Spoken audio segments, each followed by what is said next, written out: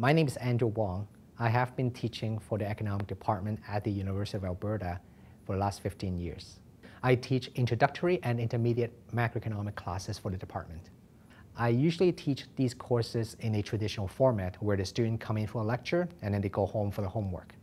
But last summer, when the Faculty of Art asked me to introduce a different format to teach, I immediately loved that idea, mainly because the traditional way, I do not have a lot of student engagement. I do not have a lot of good attendance, where usually throughout the middle of a course, you will find half the students are not showing up there at all. So when the faculty approached me with this method, I decided to say, okay, that would be a good idea. And the new format involved having the student go home and watch the videos, and then they come to the class once a week to basically engage in learning activities. These videos were taken back in the fall term when I teaching a face-to-face class. So the students are getting exactly the same video or same lecture as a face-to-face class. And the student will need to spend about an hour and a half to 2 hours every week watching those videos that has been put online. For the Department of Economics, we have a lot of students who has English as a second language.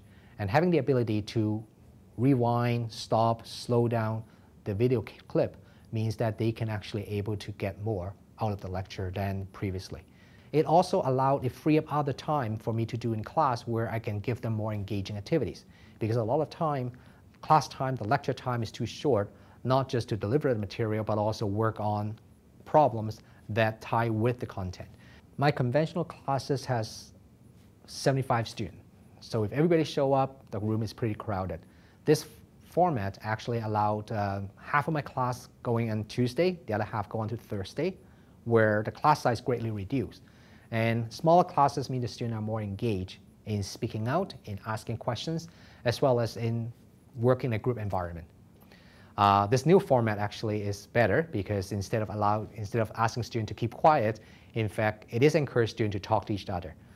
It is a way that they communicate with each other so that they can bounce ideas off each other. And when they were working on a worksheet, that collaboration is exactly what they should be getting in getting the work done.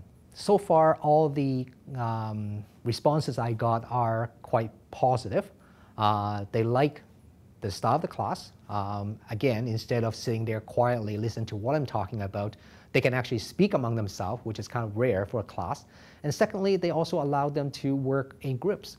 Some students have trouble forming study group on their own, but the fact that they're able to come to a class and form a small group with other students means that they can take the study beyond just the regular classroom. And I think that will be beneficial for them to learn the material well. I'm teaching 2 classes this term. One is a traditional face-to-face class, and the other one is delivered in this new format. They were given the same material. The first exam for both classes are covering exactly the same content as in the text as well as in the lecture. And yet, when the mark comes back for the first exam, the class in the alternative format actually score higher than my face-to-face class. Now, keep in mind that both of these classes given the same amount of time for the exam, and they were testing the same material, and the format of the exams are identical. And this really is an encouraging sign for me because I think the student engagement does show up on those exam scores. And I think the success of this alternative method obviously rests with the Faculty of Arts, who provide very good support in terms of equipment and all the time invested into this, taking videos of my lectures. And I think without the support from the U of A, this new alternative method will be quite difficult to carry out. I think 21st century education has changed.